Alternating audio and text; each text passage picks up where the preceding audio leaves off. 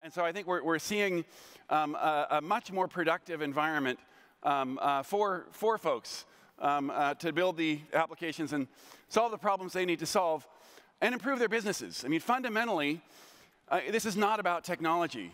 This is about our industries and economies becoming more digitized. We have this digital transformation that is happening across all industries.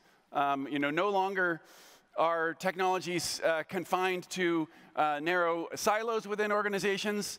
No longer are only certain industries really data-driven, but almost every industry is becoming a data-driven industry.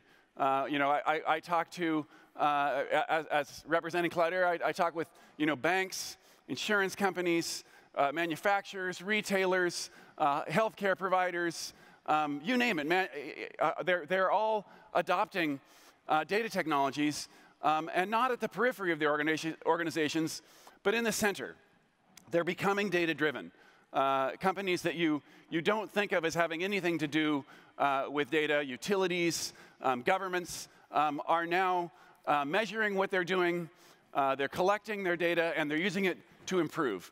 And I think this is becoming the fundamental driver of economic growth for the century, is the ability, the degree to which people adopt these technologies and begin to take advantage of data systems to learn about how they work, what's effective, and how they can improve.